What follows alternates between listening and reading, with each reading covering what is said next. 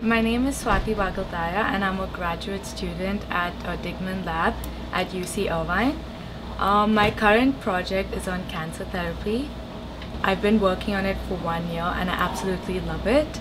I really want to be able to tackle this disease because there's no specific cure, and I'm studying the dynamics of this disease and why it progresses and how it progresses.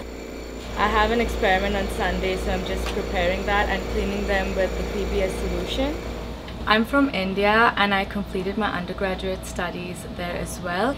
No one is really a scientist in my family, and I think I was the only one who was very interested in science as I was growing up, in biology and in chemistry and all of that. And my parents pretty much encouraged me and they pushed me into that field, and I'm really glad they did, because I was very apprehensive. You know, when you're a kid, you want to be everything. You want to be an artist, you want to be a doctor, you want to be an astronaut.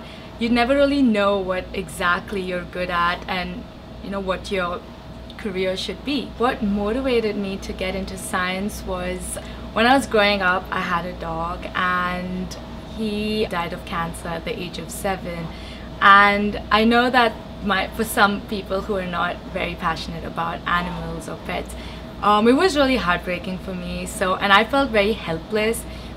And I think that's when I decided I actually wanted to do something about it. I wanted to make a difference and go out there and actually find a cure for a disease that is that fatal.